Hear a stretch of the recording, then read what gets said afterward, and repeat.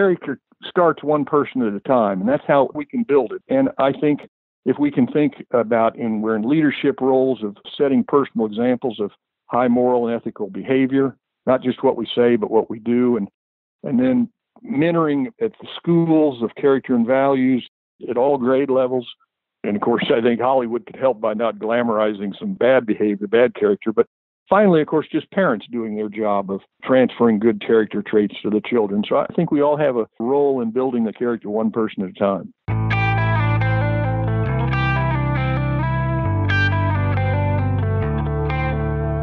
It's time for another episode of the Shaun Tabatt Show, a podcast where I connect you with thought leaders from across the globe, digging into some of my favorite topics like personal development, marketing, spirituality, and pretty much any other shiny object that happens to catch my attention. Today, my special guest is Ed Douglas, and we're going to be discussing his book, 25 Truths, Life Principles of the Happiest and Most Successful Among Us. Ed, it's a great honor. Welcome to the show. Well, Shaun, I'm really pleased that you're talking to me today. I'm just really excited to be here. Thank you very much. Well, Ed, I know that you are going to be new to many of my listeners, so I'd like to start our conversation off today with what we might call the Ed Douglas origin story. So, like me, a lot of the folks listening are meeting you for the very first time. So tell us a few things that we need to know about you. Well, sure, Shaun. Well, I was born in St. Joseph, Missouri. I went to school at Northwest Missouri State in Maryville, moved to Chillicothe, Missouri, where I live out of college, which actually is a separate story is the home of sliced bread. I'm kind of the head of that committee. And I was a banker for 32 years, last 20 of which I was president, chairman, and CEO of a billion-dollar bank, and I'm still on the board and chairman emeritus. I have currently a certified financial planning practice, do some bank consulting. I'm presiding commissioner of our county, actually, and I was a volunteer tennis coach for 19 seasons. I'm a member of the 50 States Marathon Club. The most important thing of all, I should tell you, is my wife of 42 years, Marla, who's my greatest asset, and we have 3 wonderful kids and 4 grandchildren. And actually, my church, my middle son is our pastor. So that's a little bit about me. Well, thank you for that, Ed. Now that we know a little bit about you, let's get into the story behind the book. I'd love to hear a little bit about what set you down the path of writing 25 Truths. I had written a couple of finance books. One was about the importance of saving and the power of compound interest, making $1 million with only $2,000. Every young person can do it. And then I wrote a book, kind of a brief financial plan called The Money Marathon, 7 Simple Steps to Financial Freedom, kind of comparing the steps to running and training for a marathon to the steps of financial freedom. And that it's not a sprint, it's a marathon. But this really started out, this 25 Truths, actually just started out, Shaun, as a list of things that I wanted to share with my kids and grandkids.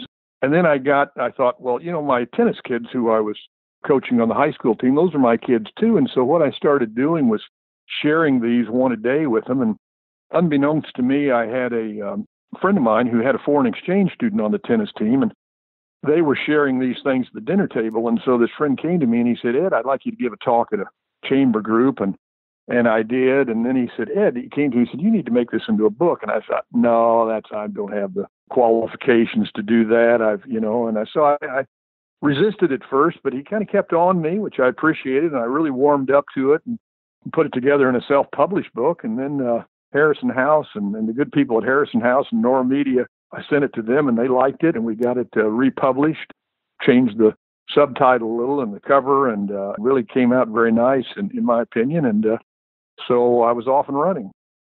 I'd love to hear a little bit about when the power of life principles became real to you. I mean, you just mentioned that you were in a place where you want to make sure you shared these with your kids. You were sharing them with the students you were coaching on the tennis team. But for you, was there a mentor in your life, or how did these sorts of principles first begin to take shape for you and make a difference in your life? That's an interesting question. I share in the book, You've Got to Believe, where in my own life I had, when I was about a junior in high school, I had my best friend's dad give me a book of John when I was in the hospital for a couple of weeks with a stomach ailment. And I read it and asked Christ into my life. And for me, the biggest difference was that I had just been kind of sliding by. And once I accepted Christ, I knew that God loved me and had a plan for my life. And I started giving my best. There's a big difference between giving your best and just sliding by. And so that made a huge difference in my life. And this book is not at all meant to be a substitute for the greatest truths of the Bible, but it's just meant to be kind of a motivational, inspirational guide that's built around Christian principles. And so it's interesting, when the book was getting published, I started reading all the problems we have with character in our country. And then that's what the book's about. Again, character and values from a Christian perspective. And I like to think of the glass as half full, but we all know there's plenty of problems to go around in our world today. But I was reading about, just the time the book was coming out, about how we've pulled away from authors and we've pulled away from the character and values that has made our country great, that's really been the foundation of our country. And we've pulled away in areas like industriousness and integrity and religion and marriage. So as I was reading about all of that, it just seemed so timely for the book coming out. I actually had some friends that sponsored me to go around to high schools. And so in the last several years, I've probably talked to 65 schools in statewide conventions, maybe over 5,000 students. And so I really love doing that. And then it really, not fairly recently, it kind of expanded. I had a CEO of an electric cooperative, a friend of mine, come to me and he said, "Ed, I've read your book, and I think that our company's success is taking it to the next level, is about character and values." And so I expanded my 1-hour talk to a 2-hour seminar on character and values and business ethics, because really successful businesses, the number one trait is ethical behavior, which is about character and values. I think you can bring back a lot of the problems in the world to faith and religion and to character and values. And I'll give you an example of that, Shaun, how you can tie things back. Sometimes people say, we don't have enough good paying jobs, and so we need to work on how we get more jobs in the country. And then someone will say, well, wait a minute, it's not a jobs problem, it's an education problem. We need to improve our educational system. But then if you take that back farther, we know that because of broken homes and things like that there are many young children that are totally unprepared for school. And when they get into school, in that case, sometimes they're nearly doomed to failure. And so those children that are coming from broken homes, that have insufficient learning and stimulation and parenting necessary for success, really the underlying cause is kind of a character issue, because character would require unselfishly putting the children first and giving the children the love and nurturing and parental attention necessary for them to succeed. So I can tie a lot of things back to character. And so that's how I got into the book and some of the talks, and that's kind of my own little personal ministry, I'd say. Well, and for this kind of a book, I always like to be sure that we have some time in the middle part of the interview to get into a little bit of the meat that you cover. And you have so many great principles in the book that it was hard to pick just one or two, but I did narrow it down to a couple that I think the audience will really enjoy hearing about. So first, I'd like to have you talk to us about not talking negatively about others. I feel like that's a big challenge for people today. We see people kind of beating each other up in the news, Sure. on social media, and kind of the decorum about being kind and treating others with respect. I feel like that gets thrown to the wayside. So why do we need to be mindful about not talking negatively about other people? Absolutely. And I should tell you, Shaun, it's interesting you picked that, because any time I make a talk, I use that as a disclaimer without disclosing all the sins that I've ever committed. We've all sinned and fall short of the glory of God. And I said, rather than tell you everything I've ever done wrong. And when I talk to students, I tell them, I've been around on this earth 68 years, so I've had a lot more time to make mistakes than you kids. But this one I'll talk about because none of us are perfect, and it's not about being perfect. It's about trying to get better and working to get better. And so what I tell people in my disclaimer is, have I ever talked negative about people? Yeah. But you know what? When I do, I don't like myself, because I know it's not the right thing to do. And so I think it's so important, because when you really think about it, people are important. And if you're talking negatively about people, you're somewhat trying to elevate yourself at someone else's expense. And I don't think that takes a lot of maturity to do. And it's so easy to get into a group where someone starts talking about someone and you can get part of it and carried away. And of course, in today's world, as you see, people get criticized right and left. It really is an issue. And I encourage people that people are important, and sometimes you have to be factual. But I encourage people, when you're thinking that you're going down that route of being negative, to think about being factual as opposed to hurtful and subjective, because people are important and we should try to elevate them. So to give you an example, I could say if Shaun, I was your boss or something, there might be a situation, let's say you were late for work, but there's a big difference between saying, Shaun, you were late for work, which might be a fact, and going to Shaun's a jerk, which is subjective and hurtful. And so I just think it's real important. And I think in some respects I was kind of natural at this. And I remember when I was in college, my best friend, I was running for student body president, and he asked about a fellow that was running for vice president. And I said something like, I don't know about that guy. And he my friend jumped back a couple and says, oh my gosh, this guy must be terrible. And I said, what do you mean? And he said, well, you never talk bad about anybody. And I knew then that it was very, very important, that people are important, and I should try to continue that. And as I said, do I ever talk negative about people? Yes, but I know it's not right, and I don't like myself when I do it. Next, I'd love to have you talk to us about the principle of making every day your best day. And honestly, for me, I'm a guy in my 40s, and when I want wisdom about making the best of every day, I'm looking to talk to people who are in your generation, who are a bit older than me and have experienced way more life than I have. So what can you teach me, Ed, about making the best of every day? Well, I think it's so easy for us to let the little things ruin our day. My wife mentioned to me several years ago, she said, you used to hum this song. I used to hum this melody. Something good's going to happen to you. And she says, why aren't you doing that anymore? And I thought about it, and I thought, it was a way to get my day started, that the day was going to be a good day, and I was just going to make it a good day, regardless of the little things that can set you off. Someone looks the wrong way at you, or doesn't speak with you, or says something that seems to be, and we lose the big picture of how blessed we are, and God loves us, and we're in a wonderful country, and we've got our freedoms and our prosperity and our families and our friends, and we can lose sight of the big picture. Shaun, I told you about accepting Christ, my own personal story, and I actually use an acronym to help me each day of John. And for me, it's about that J stands for keeping my joy, not letting the little things allow me to miss the big picture. And then the O for me, which is probably kind of unique, is staying organized. If I get disorganized, it tends to frustrate me and stuff. So that's probably just kind of a personal thing. And the H is about being helpful. If you're helping someone else, it's pretty hard to get down. And then the N is just not being negative towards people, which we've already talked about. But it's interesting. One of my favorite movies, Shaun, is City Slickers.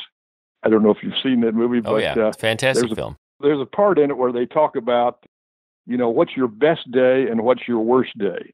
In my seminars, I use a little training where I ask people in the audience to share with me their best days. And as you remember from the movie, they say, you can't use when your kids were born. That's too easy. But anyway, I get some real interesting responses. I know I had one person who was the CEO of a hospital, and he said, my best day was when I got fired from the bank and that he was working at. And I said, why was that? And he said, because that led to me getting my lifelong job of heading this hospital group. And I had another person that told me that his best day was he was on a beach with his wife. He took a picture of his wife, and there was a rainbow over it. And that day, his wife had just been told that she was cancer-free. It's really interesting to hear what your best day is. But it's all about just not letting the little things steal our joy. I think that's an important concept. Well, Ed, thanks for giving us a preview of some of the types of material we're going to encounter in the chapters of the book. I wanted to make sure we make mention of this special section you have at the close of each chapter. There's a section titled Workshop. I would love to have you just share a little bit about how have you seen that used in small groups and discussion groups. They're short chapters, but man, you've got a lot of meaty questions and opportunities to think and interact with the content we just read. So tell us about that. It's designed such that, as you said, and I think this is especially important for kids and young adults and things, because they may not want to have the attention span to read through a whole book. But since there's several pages at a time and then questions after it, it's really designed for a parent to share with his children, a teacher to share with his or her students, and a coach to share with the student athletes. And I've even had, on my website, there's about 90 or 100 reviews by homeschoolers.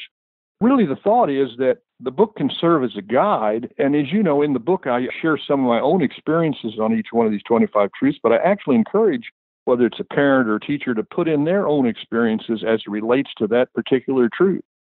And I think that's even the most effective. So that's how I see it being used. In terms of the journey of the reader, when they get to the last page of 25 Truths, if they have heard one message, one core idea loud and clear from their time spent with the book, what do you most hope that is? I'll give you a couple of things, Shaun. I have to tell you, when Harrison House and Nori Media were republishing the book, they called me and they said, "We're publishing it tomorrow. Is there any truths you've forgotten?" I said, "No, 25 Truths is just right." And I don't have, people can have their own in the dish, but I said, that's a good number and I'm fine with that. And well, the next morning I woke up in a cold sweat and I called him back and I said, "Wait a minute." I said, I don't have another truth, but I've left out something that summarizes all of them. And I called it the plus chapter because it summarizes all those truths. And it's called All You Need Is Love. And the meaning of that is that no matter what you do, if you don't do it with love, it doesn't matter. And as we know, God is love. And I think the things that around that time that really got me to not miss that out is my first grandchild was born in London, and I got to see how much my son and daughter-in-law loved that little girl, and I knew how much we did, and it just reminds you how much God loves us and how much we're supposed to love others. And also, just nearly within a month of that, we'd been at a wedding in Tulsa. On driving back to Missouri, we went through on a Sunday, Joplin, Missouri. And about an hour later, an F5 tornado went through Joplin. And a week later, I went down with our church to see that devastation of the 160-some people that were killed and the 4,000 homes that were torn down. And we were picking up pieces at houses and things. And I was just amazed by people had lost what you might have thought was everything, but they were so overwhelmed by the love and support that people were giving them those things were just things. And you realize that. And we were about a block away from a Pizza Hut that had been destroyed, and I learned the story of that Pizza Hut. When the tornado was coming, the manager knew he needed to act fast, and he rounded up the 19 people in a freezer where he thought they might be safe, and the tornado came and tore down the Pizza Hut. The 19 people, the one thing that stayed was the freezer, and the 19 people survived, but the manager had tied a kind of a rope thing around the door, trying to holding it shut. And although the 19 people in the restaurant survived, he was sucked up in and lost his life. And we know that no greater love is this than when a man laid down his life for a friend. So those are the two things that inspired me. But I really think that to really answer your question of what to leave with people in the book is that, I think the character starts one person at a time, and that's how we can build it. And I think if we can think about, we're in leadership roles of setting personal examples of high moral and ethical behavior, not just what we say, but what we do. And then mentoring at the schools of character and values at all grade levels. And of course, I think Hollywood could help by not glamorizing some bad behavior, bad character. But finally, of course, just parents doing their job of transferring good character traits to the children. So I think we all have a role in building the character one person at a time. Ed, for the listeners who'd like to connect with you, find out more about the book, where can they do that on the web? Well, I have a website. It's just eddouglas.com, EDDOUGLAS, eddouglas.com, where you can get my books and find out about seminars and certainly the 25 Truths one. And then I have actually a Facebook page, which they could like. It's 25 Truths with Ed Douglas, building character one person at a time. Get on my website, and if anyone has an interest in a seminar or whatever, I'm interested in that too. And so just again, as I said, this is kind of my personal little ministry, and I enjoy doing it. It's just lots of fun to talk to students and to talk to people and try to, where we share together to improve together. So I just really have been blessed with that opportunity, and really pleased, Shaun, that you've had me on this show to be able to talk about it. Well, like we do with every episode, we'll have detailed links in the show notes, places where you can connect with Ed and pick up your own copy of the book. It's time to bring this episode of the Shaun Tabatt Show to a close. Many thanks for being a part of my conversation with Ed Douglas. Once again, our book today was 25 Truths, Life Principles of the Happiest and Most Successful Among Us. To connect with Ed and find out more, a great place to start is his website. Once again, you can find that at eddouglas.com. And Ed, I just want to say thanks so much for sharing with us today. It's been a great pleasure and an honor to have you on the show. Well, my pleasure and honor too, Shaun. Thank you very much.